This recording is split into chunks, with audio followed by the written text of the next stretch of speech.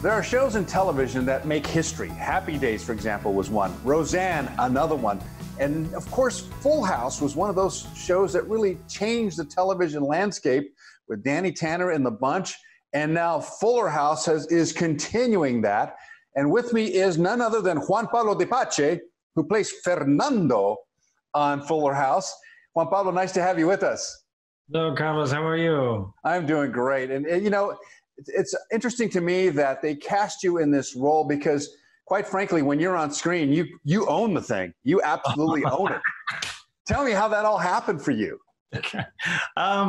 Well, it was one of those really awesome situations in life when you find yourself practically at the end of something, about to not give up, but, you know, almost. I mean, I had done a few nice roles in the States, and the last one had been Jesus Christ. And I remember after that, I did so many auditions for the next, whatever the next project was going to be.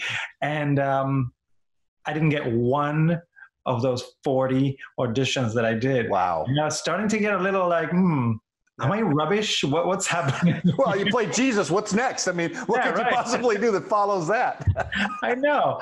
And so I was ready to go visit my parents in Spain. I got my flight, and literally like the minute before not the minute, but like a day before I was leaving for Madrid, I get this one last casting, and it was for Fuller House. And, you know, next thing we know, I got that job, but it was literally like at the 11th hour. Well, and the fans of Full House, the fans of Fuller House are so excited because you actually lit a fire under the entire cast, and you're so good in this thing. And it's on Netflix, and the finale's coming up on June 2nd. And we wanted to make sure, let people know that they've got to watch these seasons of Fuller House. I mean, you can binge watch them all. That's the cool thing, right?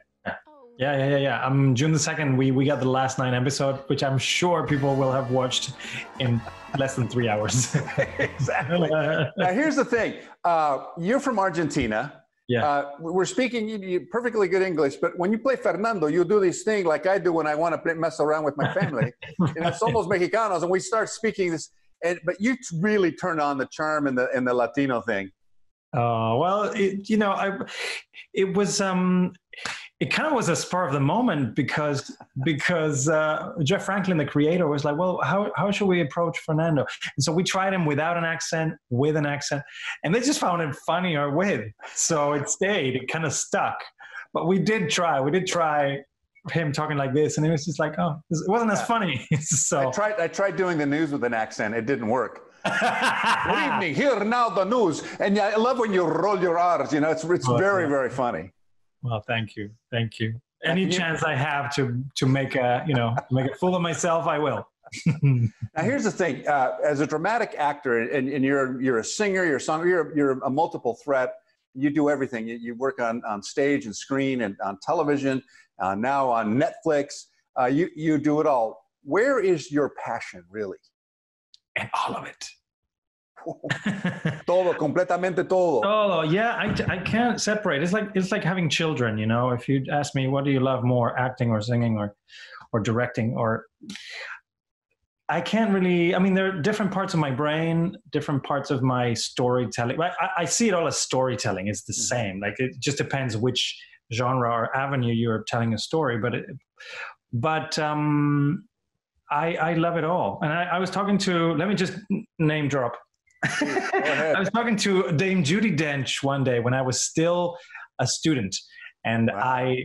I made my way into the wrap party of the Lion King musical in London, the opening night party, where she was in, and I was an usher at the Lion King. And I didn't think I stole a ticket or something like that, but I got into this party, and there she was, you know, my idol. And so I went up to her and I asked her that exact question. It's like, you do everything. Like, do you have a favorite? Because, you know, you've been on Broadway and you've done musicals and movies and TV and this and that. What do you prefer? And she just looked at me and she went, all of it. I love all of it. I can't choose. And it's true. It's true. When you have sort of like the you know, the fortune and also the misfortune of liking too many things, when you abandon one, you feel like you're abandoning a child. So Well, you know, you're so good at so many things, and you just created a web series called Minutiae for just because of the pandemic. Kind of. I mean, yes, it has nothing to do with the pandemic. It's not about COVID, but it happens in confinement. And it's basically this guy, this neurotic guy who's having therapy sessions with the worst therapist on the planet. And so I get to work with actors on Zoom like this, created this character who, poor guy, he just always loses. And stuck in this box, right? We're stuck in Right. He's stuck there. But I'm able to like work with Andrea Barber, who plays Kimmy Gibbler in Fuller House, and she's kind of like a douchey agent, so nothing like Kimmy Gibbler. Really? And you know, and same with Sonia Nicole Bringas, who plays my daughter on Fuller House. On Minutiae, she plays my niece, who's like an alcohol drinking, you know, wild teenager who is completely different from Fuller House too. So it's basically a way for me to play with, you know, these amazing actors that I know, and that I know that they can do so much. Yeah.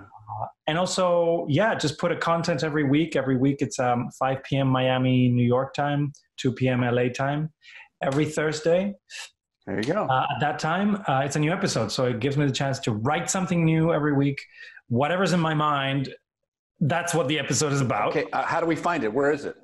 It's on my official YouTube page, Juan Pablo Di Pace, and it's called Minutiae or Minutiae. Yeah. It's the Latin word for minutiae. Little stuff. Yeah, because none of it is important. That's the thing. It's like things that we think in our mind are so important, but actually they're not.